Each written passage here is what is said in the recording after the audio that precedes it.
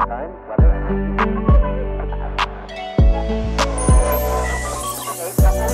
where you at right now.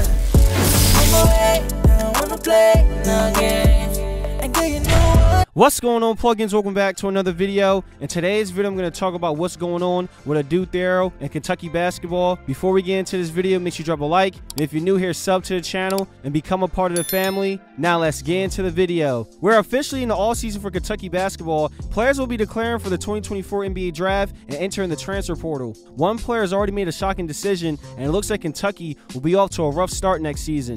Adou Thiero has decided to enter the transfer portal. Nobody expected a player like him to do something like this. I was shocked that he's leaving Kentucky. It seemed like things were going great for him and the fans loved him. This upcoming season, he was expected to be a key piece for them and be a leader for this team. This past season, he averaged 7.2 points, 5 rebounds, 1.1 assists, and he was shooting 49% from the field and 33% from 3. He was a solid player for Kentucky. He started a lot of games this past season, was a physical, versatile player, and was a solid two-way player. He could guard multiple positions and play multiple positions. So this is a big loss for Kentucky. They really needed to keep a player like him. So Adou Thiero leaving Kentucky can mean a few things. The first thing I thought about was that some of the freshmen that are on the team are coming back for their sophomore season, and they got the 2024 recruiting class coming in who would demand minutes. Kentucky currently has 6 freshmen coming in for next season. So this leaves Adou Thiero as the odd man out. He's going into his 3rd year, and you already know Coach Cal likes giving his incoming freshmen the bulk of the minutes. The other reason could be maybe he just doesn't want to play for Kentucky anymore, and he wants to go to another team where he have a bigger role to showcase his skill set. Because I'm going to be honest with y'all, plugins, he can definitely go to another Power 5 college and be a first or second option, and I'm sure he has dreams of playing in the NBA. Coach Cal always brings in top recruits,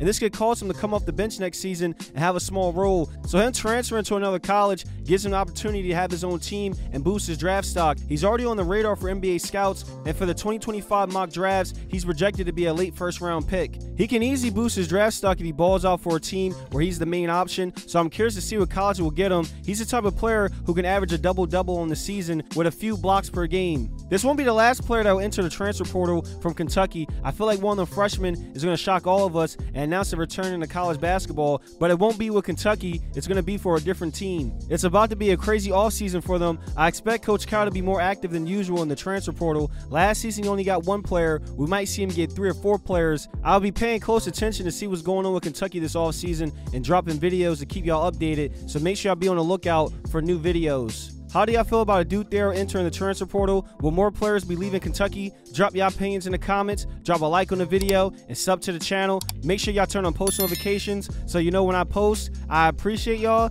and I'll see you in the next video. Till next time.